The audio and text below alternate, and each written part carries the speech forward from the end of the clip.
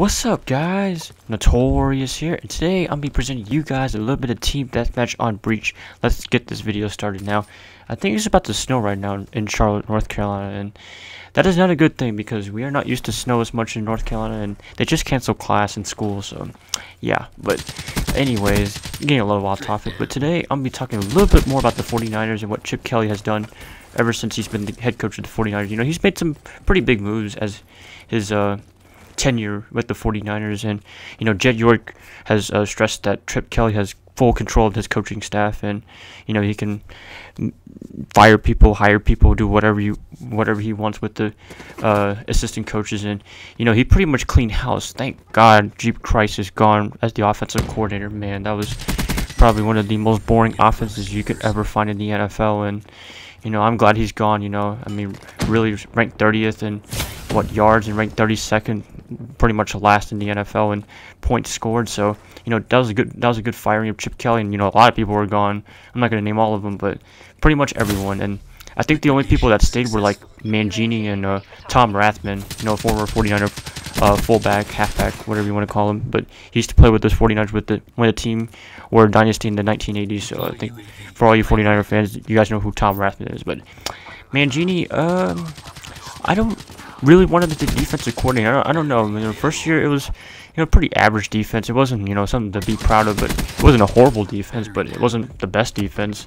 So hopefully, I think they should find another defensive coordinator. But I was hoping Jim Schwartz, but he's with the Philadelphia Eagles now, and you know, I think a really good candidate for the job would be Mike Pettin. You know, yeah, Mike Pettin. I know I talked so much trash about him, but that's a head coach. I'm talking about as a defensive coordinator. This guy is a pretty damn good defensive coordinator. I mean, you know, if you ever seen with the tenure with the New York Jets, man, those were like one of the best defenses in the NFL when he was with the Jets. So yeah, that would be really cool to get him as a defensive coordinator, not as a head coach. Okay, don't let him touch the offense as well. But you know, some of it wasn't his fault. You know, I do criticize him a lot, but you know, Johnny Manziel, that's not his problem. You know, because he didn't want him in the first place anyways. So yeah, but you know, I hope Chip Kelly is going to do a good job in San Francisco. I keep saying that, but you know, for all you 49er fans, you say this is a sucky hire. Well, you're going to have to deal with it because, I mean, you didn't hire the guy. Jed York hired the guy, and we're going to have to embrace him, you know, just like how the Philadelphia Eagles have to embrace Doug Peterson as their head coach. So, you know, you really can't, you know, do anything special. All you can do is just hope for the best for the 49ers, and I think, you know, Chip Kelly, he could do good things. I think, you know, this is just speculation, you know. This is just opinions. You never have to agree with me. Totally never have to agree with me. But I think Chip Kelly can do a good job, you know, with the, you know, talent he has, with the roster he has right now. You know, he just signed a guy from the CFL, a star wide receiver. His name is Eric Rodgers, to a 2-year contract. So, you know, hopefully it's a good hire. You know, it's like Jared Hayne, kind of, you know, like someone, you know, out of somewhere different from the NFL. You know, he was from the rugby league. Now we got somebody from the CFL. So I think it's gonna be pretty cool. And you know, he said he's a Carlos Hyde fan, and you know, that's a good sign. You know, he kind of likes the roster, and hopefully Colin Kaepernick can get along with him. You know, we don't know what the situation is between him and Colin Kaepernick, but we'll soon find out, and we'll see if the San Francisco 49ers decide to sign him by April 1st before they have to pay him like $13 million for the salary cap. So I think they should, but you never know. Maybe Blaine Gabbert might be the better man in the offense. You know, in Philadelphia, you know, Michael Vick was a perfect fit for his offense because, you know, well, theoretically, just because he's a mobile quarterback, but he was kind of old, so that's probably why it didn't work out as well. And Nick Foles ran it pretty good. You know, he had LaShawn McCoy, Deshaun Jackson. You know, I'm not going to go through that, but Nick Foles, you know, 27 touchdowns, 2 interceptions. That's pretty damn good. So, yeah, but Nick Foles and Sam Bradford, as Skip wants to call him, I'll call him Sam Bradford too. You know, he's not a bad quarterback, but he's a talented quarterback, but a really fragile quarterback.